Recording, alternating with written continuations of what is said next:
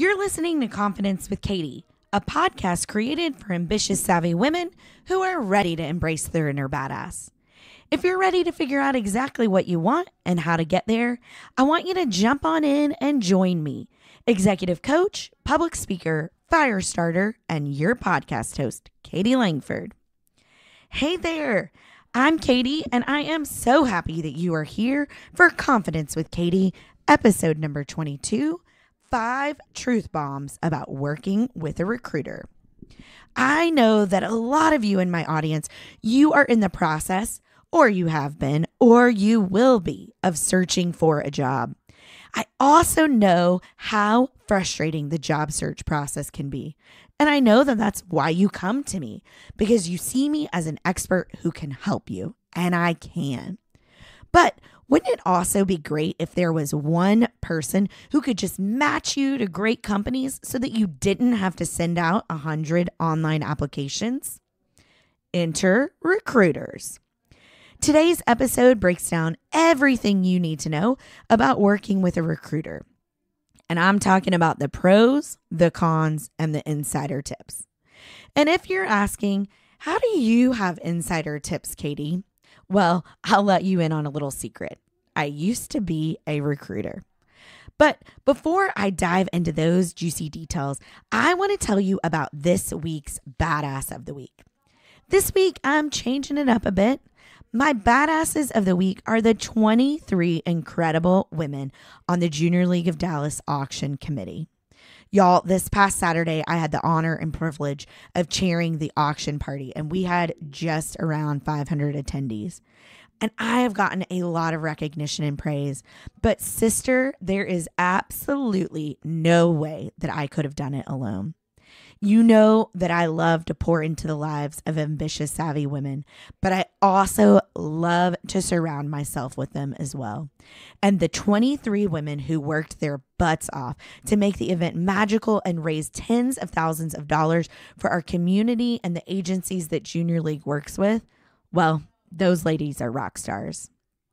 And the reason I want to celebrate them today is because I want to remind you that when you surround yourself with badasses, it definitely rubs off on you. So thank you to my incredible committee for having my back and putting everything you had into Saturday evening.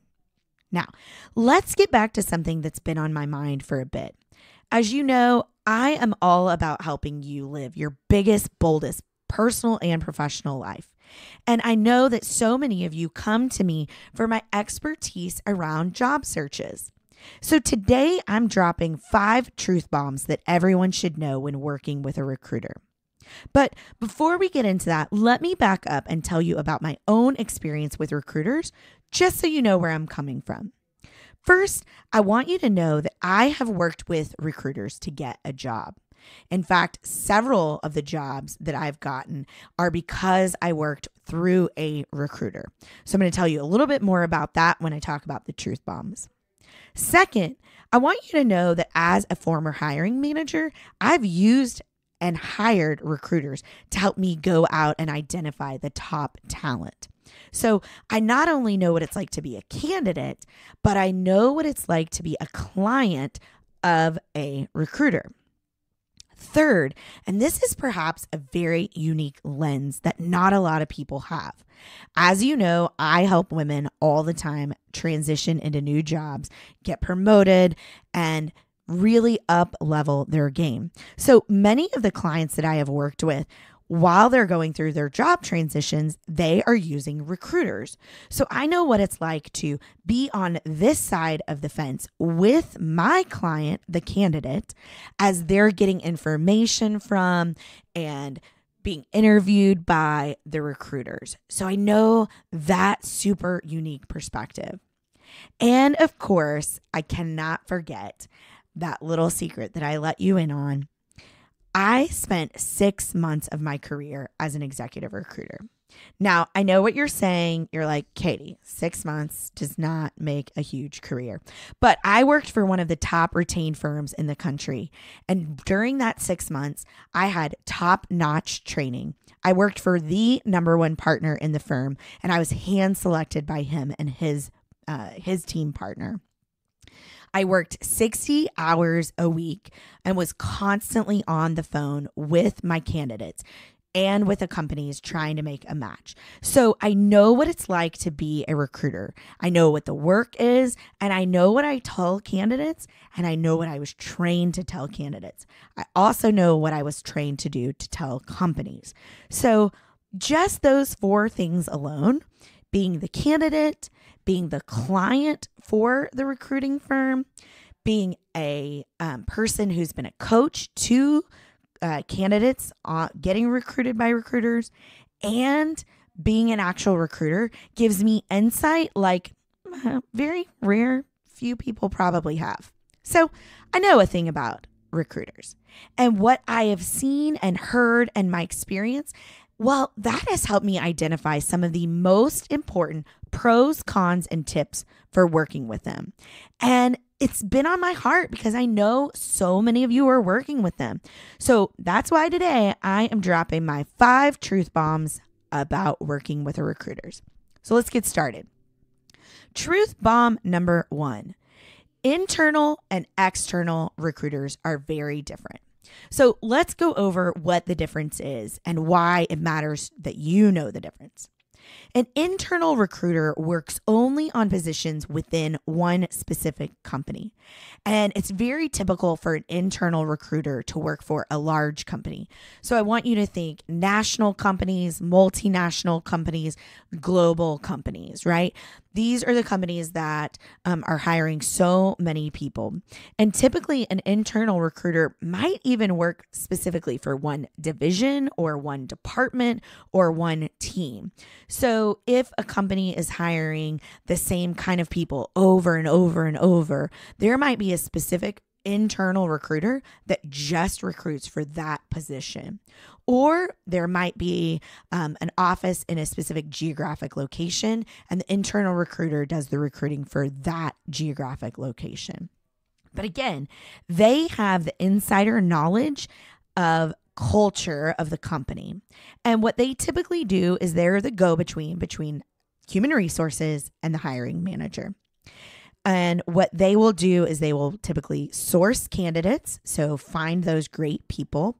They hold phone interviews and phone screens.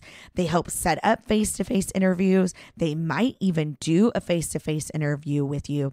And they're typically the person that you're going to work with from the job offer through the negotiation process. So, internal recruiter. External recruiter, on the other hand, is someone who works for an external search firm or recruiting firm. And just know throughout this podcast, I'm going to use the terms search firm and recruiting firm interchangeably. But this is someone who works for a firm. Again, they might have a geographic location they specifically work in.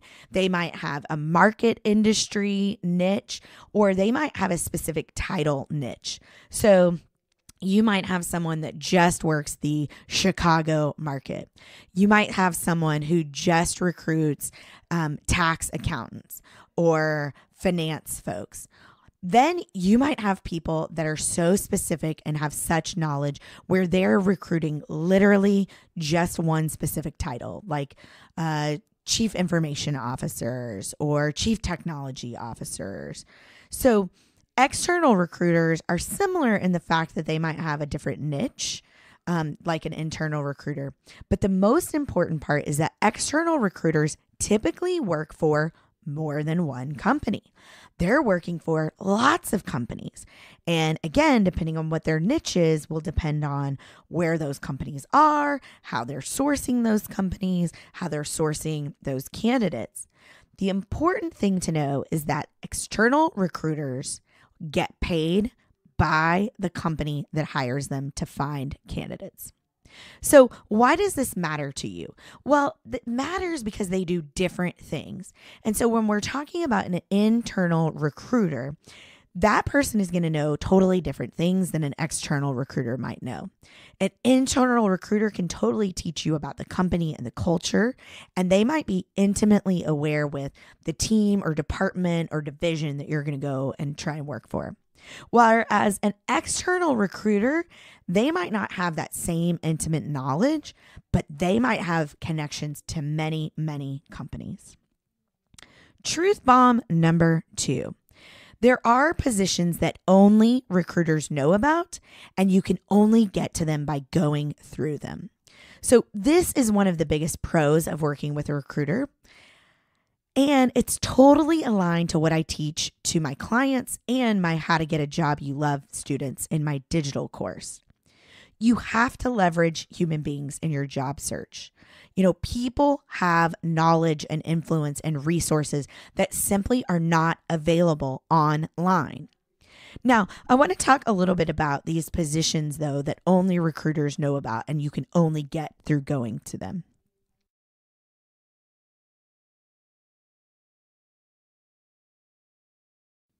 The majority of these positions that can only be secured through a recruiter are what's called a retained search. And what that means is that only that specific recruiting firm can recommend folks for the role. So let's get back to an example of a director of marketing. So let's say that XYZ company has hired ABC search firm to find, source, and recruit a director of marketing candidate. What's interesting about that is, let's say that you know somebody that works at the company and they have recommended you for that role of director of marketing. You still will have to go through the search firm, the recruiting firm, ABC Recruiting, to get the job with XYZ company. And I'll give you an example of this. Back when I was still in fundraising, there was a time when I was doing a lot of networking and, always keeping up with past colleagues and those kinds of things.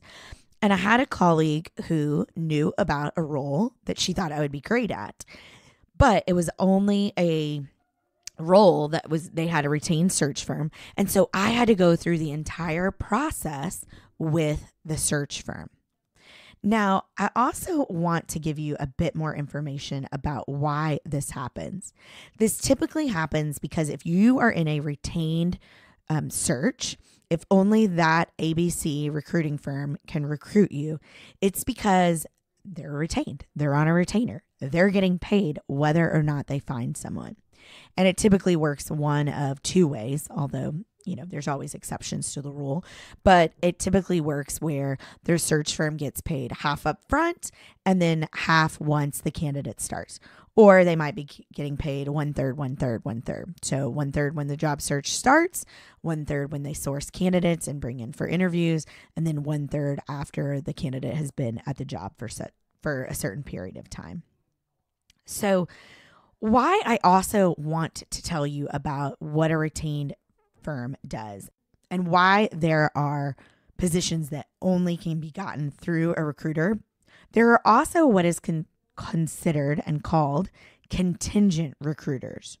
So if you've ever gotten a call and they say, we have this great company and we'd like you to send your resume, but I can't tell you the name of the company and I can't exactly give you the exact title, but I can give you a roundabout, know that you're working with a contingent search firm. So a contingent search firm, and you'll see a lot of these in finance and tax and accounting and some in marketing and human resources. So what they do is they work with companies and they have clients at very specific companies, but they might go out and they're not getting paid unless their candidate gets hired. Just want you to know that there are positions you can only get through recruiters, typically retained firms, and then there are contingent firms. Truth bomb number 3. And this is the one, ladies, where jaws drop and eyes get really wide because people are shocked by this, but it's the most important truth bomb, I think. Recruiters work for the company that pays them. They don't work for you. Now, while recruiters may say and act, and I truly believe that the large majority of them do care about you, their job is not to make you happy. It is to make the company happen. So back when I was a retained recruiter, we would have 6 or 7 searches going on at one time. So you're not just talking about the 25 to 30% based off of one position, which is around the average that recruiters get paid. So if the position is a $100,000 compensation package, then a recruiter will typically make somewhere between 25 and 30,000. And that's also dependent on geographic location. But if I was having 6 or 7 of these go on at one time, you're talking about hundreds of thousands of dollars, right? You, as a candidate, you pay them nothing, okay? You pay them nothing. So they are interested in finding someone for the company. Their number one goal is not to help you. So if you are a great candidate and they are blowing up your phone and your text message and your email, that's awesome. But if you are like begging a recruiter to help you, just know that unless you're a great candidate or unless they have a position that you can fill, they don't actually care about helping you because you're not paying their bills. So I just want you to have this knowledge, and I want you to take it with a grain of salt when you're working with a recruiter. Know that the recruiter gets paid when they place someone, and that is their job. Their job is not to be your go-to person that can help you find the exact company you want to work for. That's just not what they do. Truth bomb number 4. There is some information that recruiters can't share with you. So let me give you a few examples. Sometimes recruiters can disclose the salary range, and sometimes they can't. Sometimes they can tell you how many people are in the interview process with you, and sometimes they can't. Sometimes they know that they are offering a job to someone else, but they don't let you know. And it might be because you're second choice. So they want to make sure you're still in the process in case something doesn't happen with the first choice. Side note, I want to stop right here. This isn't a bad thing to be second choice. I've seen people get really upset about being the second choice only to go get the job and then absolutely love it. So you don't need to worry about if you're the first choice or second choice. You just need to worry about, is this the right fit for you? Now, let me just tell you, recruiters want to give you all the information that they have, but sometimes they just can't. And I know that this is frustrating for you. Know that recruiters are frustrated by this too. And that's why we talked about what's the difference between an internal recruiter, an external recruiter, a retained recruiter, a contingent recruiter. Each of those folks has different pieces of information, and when they can share them with you is sometimes not up to them. With that said, it is totally fine for you to ask questions. And I'm not even going to just say that you can ask questions. You should ask questions. My How to Get a Job You Love students, they are totally nodding their head right now because this is something I really emphasize in my digital course. Ask those questions. Truth bomb number 5. We've talked about what recruiters can do and what they do. But here's the thing I really desperately want you to know. Recruiters cannot be your only strategy in the job search process. While recruiters do serve their purpose, they should not be your only strategy. Remember, I've already talked about you don't pay the recruiter. The company does. So they shouldn't be your only strategy. They are great people and they typically know a lot about great roles, but they're not the only people. You also need to be leveraging and engaging your professional and personal spheres of influence. So now that we've uncovered these truth bombs for you, here's what you can do. You can take the power back in your job search. You know that working with a recruiter can be hugely beneficial, but you also know it's not the only answer. And not to put a shameless plug in for myself, but I'm going to. You've already heard me mention my digital course, How to Get a Job You Love, twice in this episode.